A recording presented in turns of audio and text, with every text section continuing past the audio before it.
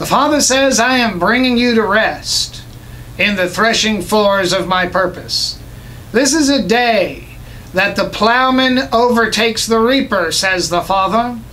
The outcome of this process will be a reflection of what you've sown and what you have watered in your life, so repent quickly.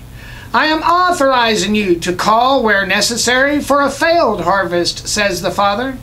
The failed harvest of bitter planting of days past. Come before me in honesty. Come before me in sincerity, without excuses, without rationalizations as to why you did what you did or whose fault it is. I'm not the prosecutor, says the Father. I am your advocate, and I am willing to bring you to an outcome of mercy and grace and blessing. I said I am willing to bring you to an outcome of mercy and grace and blessing. I inhabit the high and lofty place with that one who is of a humble and a contrite spirit. Choose this day to be that one. Go low, says the Father. Go low in worship. For as you ascend in worship, so you shall descend in warfare.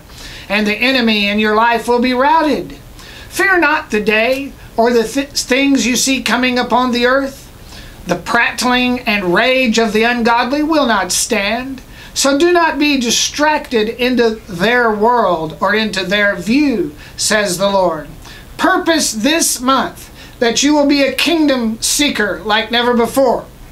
As you seek the kingdom, I will add to you, and I will add to you, and I will add to you, beyond all that you are capable of asking for or thinking.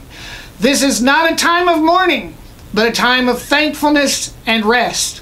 Rest in my care for you, and relinquish the grasping spirit of doubt and fear, for I am your Papa God, and you are my child.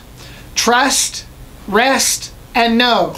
Trust, rest, and know, for I will never leave you.